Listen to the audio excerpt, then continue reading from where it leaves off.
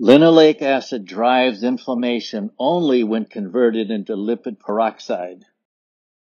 I think too many people misunderstand the relationship of linoleic acid to inflammation. What they do know is that linoleic acid can be converted into arachidonic acid, and then arachidonic acid can be converted into pro-inflammatory and pro-clotting molecules like prostaglandins and thromboxanes. Prostaglandins, hormones created by chemical reaction at the injury site. Unlike other hormones, which are messengers, prostaglandins are not secreted from a gland, but are created at the time and at the site where needed. Thromboxanes are lipid eicosandoids. Two major types, A1 and A2, helps in blood clot formation. And so because that pathway exists, they assume that linoleic acid is pushing that pathway forward.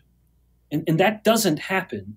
Linoleic acid is converted to arachidonic acid by nature of regulatory enzymes. And it's a need-based system. So we're breaking down linoleic acid into these potential pro-inflammatory metabolites as the cell may need them. And the cell does need them. These are molecules that are essential to survival. Inflammation, of course, is essential to recovery and healing and immunity. I don't think this is a system we can push forward with more linoleic acid. Because remember, linoleic acid has alternative fates, including just simply being burned for energy, which mitochondria do perfectly well. Whether it goes into arachidonic acid and then so on or further depends on the need and the activation of those regulatory enzymes to actually pull that process along. If linoleic acid is in fact promoting inflammation, and it very well could, I would say it's likely because of its conversion into lipid peroxides. And we know that macrophages will very hungrily engulf lipid peroxides, immediately sensing this peroxide as a harmful pathogenic molecule, and then doing its job, it will engulf them, and then it will become a foam cell. As it has engulfed too much, this lipid peroxide will start to activate. The macrophage is essentially saying, hey, there's too much of this, I need help, and that is inflammation. It's when one immune cell starts to call out for help from other immune cells, and now we have systemic inflammation. So if linoleic acid is driving inflammation, it's because of it having been converted into a lipid peroxide.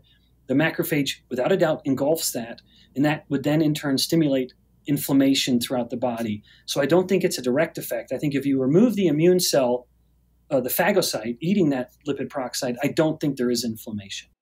Macrophage, immune system white blood cell that engulfs and digests anything that doesn't have on its surface proteins that are specific to healthy body cells.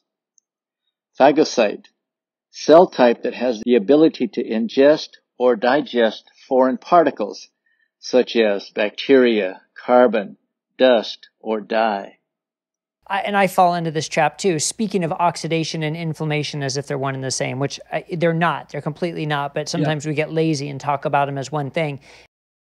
Linoleic acid drives inflammation only when converted into lipid peroxide. Many people misunderstand the relationship of linoleic acid to inflammation. Linoleic acid can be converted into arachidonic acid. Arachidonic acid can be converted into pro-inflammatory and pro-clotting molecules like prostaglandins and thromboxanes. Prostaglandins, hormones created by chemical reaction at the injury site. Unlike other hormones, which are messengers, prostaglandins are not secreted from a gland, but are created at the time and at the site where needed. Thromboxanes are lipid eicosandoids. Two major types, A1 and A2, helps in blood clot formation. Because this pathway exists, people assume linoleic acid is pushing the pathway forward. That does not happen. Linoleic acid is converted into arachidonic acid by nature of regulatory enzymes. It is a need-based system. These are molecules that are essential for survival.